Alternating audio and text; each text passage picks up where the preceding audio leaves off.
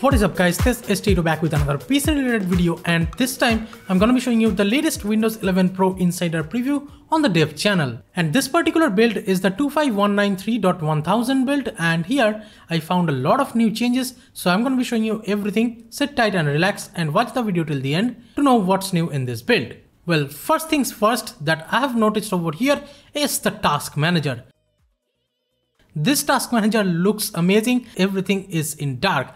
That's because I have been using the dark theme, and yes, in the white theme it turns white totally, but yes, you are finally getting the dark kind of look on the task manager. That's huge. And here, if you're noticing, I have changed graph to logical processor and stuff. I have done that, and this is how it looks with that. And I have been running this Windows 11 dev channel build on i5-7400, so that's a 7th gen i5 desktop CPU. It's been running great. I have 8 GB of RAM, which is of 2400 megahertz, and yes, it's working fine with this. And of course I have installed it on this SSD. This is the only disk that I have over here. This is a 240 GB light on SSD. And here, if you're noticing, I got a GPU kind of like driver update. Let me actually show you. Right now the driver version is 31.0 something, but this is the latest version. If you're noticing, the driver date is 19 July 2022. And let me show you how it actually looked with the driver update.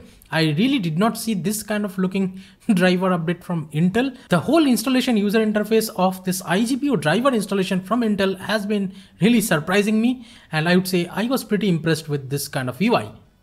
Just notice the installation wizard, and it looked beautiful, but nothing much later. But the normal driver is working great. And of course I'm using OBS for recording, and with that I have been using the quick sync of Intel, and because of that, if you're noticing right now, it's almost using 50% of my iGPU because I'm still recording. You can see that red icon on the OBS over here. I mean the OBS's icon.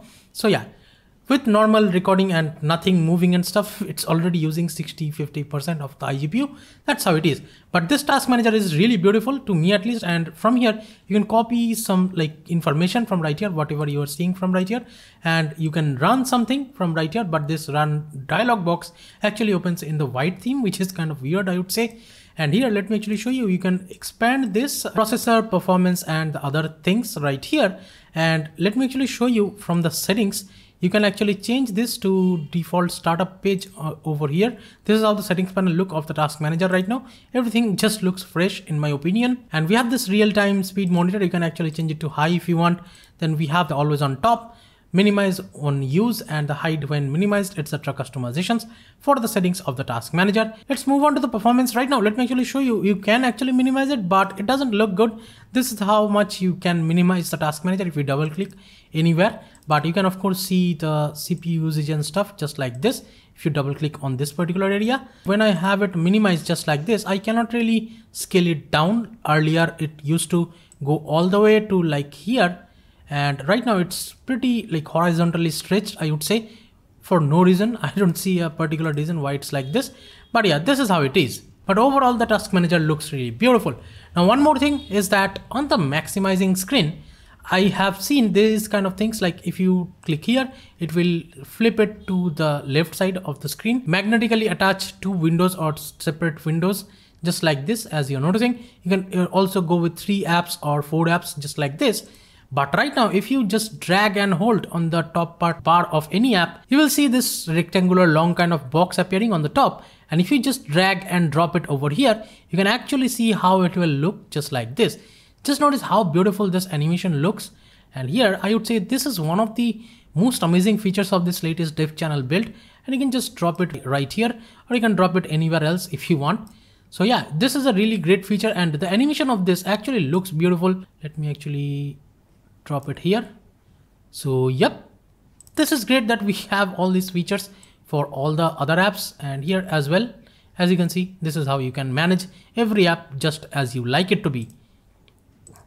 Overall, the snapping of apps is really good over here. While like moving on the top, you will see this pop-up box from where you can actually magnetically put the windows anywhere you want, just like this. It will also show a preview of how it looks, and this frosted glass kind of effect, to me at least, looks amazing. Now let me tell you one thing, this internet speed meter kind of thing, I have made a previous video on this. But let me tell you, on the dev channel or beta channel, it will actually not work on the taskbar. Click on the show taskbar window. It will actually show just like this. It will hide the particular apps, I think. Let me show you. Yeah, it did hide the LibreOffice and the settings for me. So yeah, this is how it is as of right now with this particular app. That's why I'm not using the show taskbar window. If you want to get it, you can get it from the description.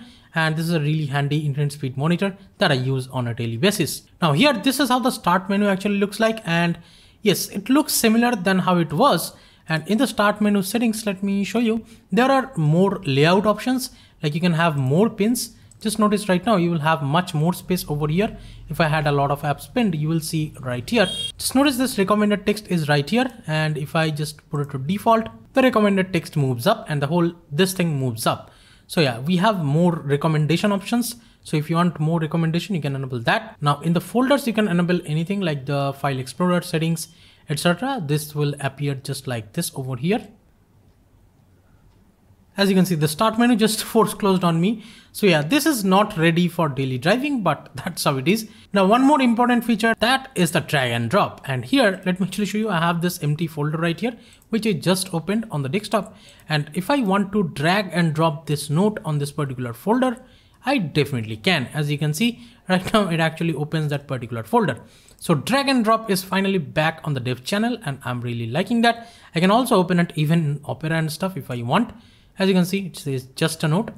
So yeah, this is great that the drag and drop is finally back. And if you click on this Wi-Fi and sound toggle, this is how it looks. You can increase or decrease the volume from right here.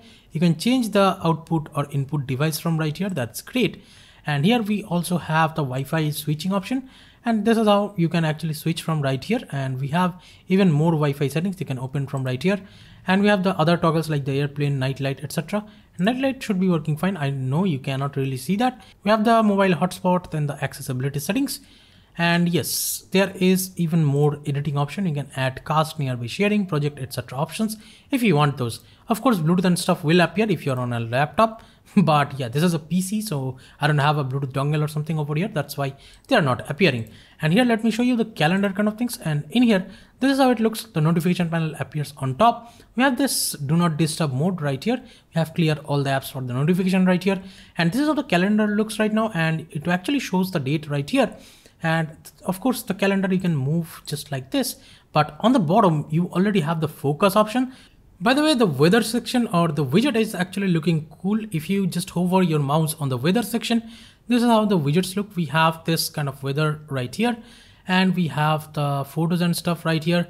And if you scroll down, this is how it will show your newsfeed basically. So this is great. This is how an empty folder looks like. Even in the desktop, this is how the empty icons will look. And here, if I just drag and drop this particular thing on maybe this on this new folder, just notice this is how it looks whenever this is how it looks whenever you have some pictures or videos. Just notice how beautiful it looks once it has all these things in the folders. So I do like this new folder look of the Windows 11 dev channel. Much better, I would say, than the stable Windows 11 builds. Now there is one more thing which is new, and here let me actually show you. If I open this particular disk, this is how it looks. Now on the file explorer itself, we have the tabs. And you can create a particular tab which will open a new window. So let's assume if I want to drag and drop between these particular tabs of the file explorer, let me show you if I can do that. So I can just drag and drop it over here, and it will actually move the file from this folder to this folder. And let me just do it again. So yep, dragging and dropping between the files is actually working perfectly fine even with the tabs. So this is brand new feature. And all the other shortcuts and stuff are still working, like the Windows Shift S and stuff is still working fine. You can select a particular area if you want to crop and take a screenshot, or you can just take a full screenshot just like this from here. And as you can see, it is working perfectly fine. So yes, all these features are working, and we have this markup kind of thing where you can mark some particular things with a highlighter or pen, or you can erase it and you can add a scale, or you can like crop this particular thing to full screen rectangle mode. And we have also this snip in 3 seconds, snip in 5 second settings. All these things are still there. You can copy it, you can save it, you can share it from right here. So that's been it, guys, about the latest build of Windows 11 on the dev channel. And this is how everything is right now. And you might be willing to try it, but I would say if it's a daily driver PC for you or laptop for you, I won't suggest using this. But yes, it has a lot of features which will roll out soon, supposedly. So do wait for the stable release, I guess. So thank you so much for watching this video, guys. Give this video a thumbs up if you liked it. Share this video with your friends if you want them to know about the latest Windows 11 dev channel features. Please subscribe to the channel if you have not yet. This is Tito from KT Index signing off for today, and I'll be catching you guys in the next one. Bye bye now.